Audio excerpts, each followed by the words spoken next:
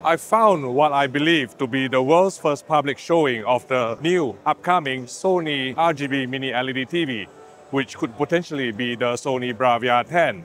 Now, if you remember, when I visited Sony's headquarters in Tokyo for a deep dive into the technology, the media was not allowed to do any filming whatsoever to actually show off the TV. But here, I think, it's definitely the Sony RGB Mini LED TV based on the stand design. If you look at the feet here, it actually curves inwards at the back end. And I don't know where I've seen this stand design before, maybe previous Sony TVs, including the Bravia 9, including the Sony A95L. And now, what I think is likely to be the Sony RGB Mini LED TV. This is the 75-inch version, and beside it, we have a conventional white OLED.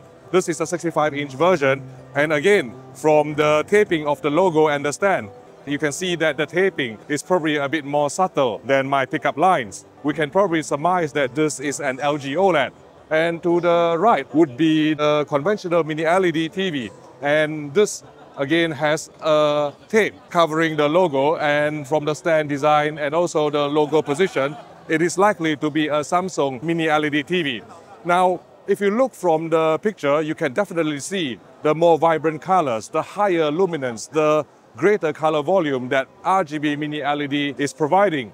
And how RGB Mini LED works to provide this sort of higher color gamut and luminance is because rather than using a white backlight, now we can individually control each red, green and blue LEDs. This allows for a purer color wavelength, and therefore this expands the color gamut, allowing for higher color volume. And this will lower the power consumption as well, because rather than using a white backlight, which eventually has to be filtered through a quantum dot enhanced film, it is all directly done from the LED side, which means that you can actually lower the power consumption and increase the viewing angle of axis as well. But certainly from what you can see from the camera, hopefully you can work out that it has significantly higher brightness, significantly more vibrant colors than the OLED and also the Mini LED TV beside it. But obviously, we do not know what OLED and what Mini LED models are used. But I firmly believe that the technology is sound. Now, to control these individual LEDs, you need a very powerful SoC. And this is where Mediatek's new MT9131 SoC comes in. It is a companion chip that works in conjunction with the Mediatek Pentonic chipset to control the backlight. And they have actually coined the term Columbia, which stands for Color Luminance Backlight Estimation Algorithm. Now, I don't think this is an acronym that will make its way into the Urban Dictionary, but what this algorithm does is to try and estimate the backlight, the motion, and based on the video signal on screen, and control the R, G, and B LEDs in a manner that will minimize the artifacts and also reduce the latency.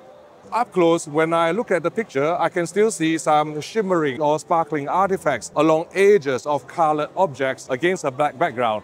But Mediatek tells me that it is currently only at the test prototype stage. The full mass production SoC will probably come out in August, in line with the estimation of the Sony new RGB Mini LED being available for launch maybe next year, 2026.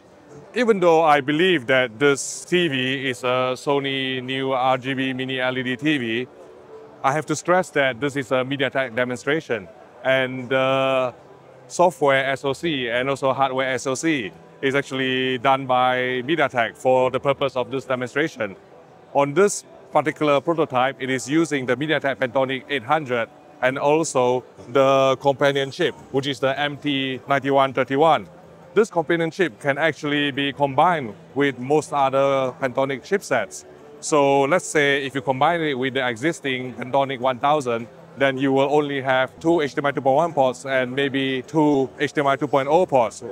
Whereas if you combine it with the Pentonic 800, such as what is happening here, you will have four HDMI 2.1 ports, as I've reported from Computex last year. In case you haven't worked out, I'm at Computex again this year in Taiwan. And I'm so happy to be able to see this new Sony RGB Mini LED TV and bring it to you in a video. Now, up top, you can probably see that it is the world's first SoC that can control 15,000 plus zones. But this zone count have to be divided by 3 because What Mediatek is referring to is that the red, green, and blue LEDs are counted as 3 separate zones. So they can control 5,000 zones. And from the prototype we saw at Sony headquarters earlier this year, that had around 4,000 zones. So it all falls in line. If you want to find out why we are so excited about RGB Mini LED technology, especially the one by Sony, please check out my explanation video by clicking here.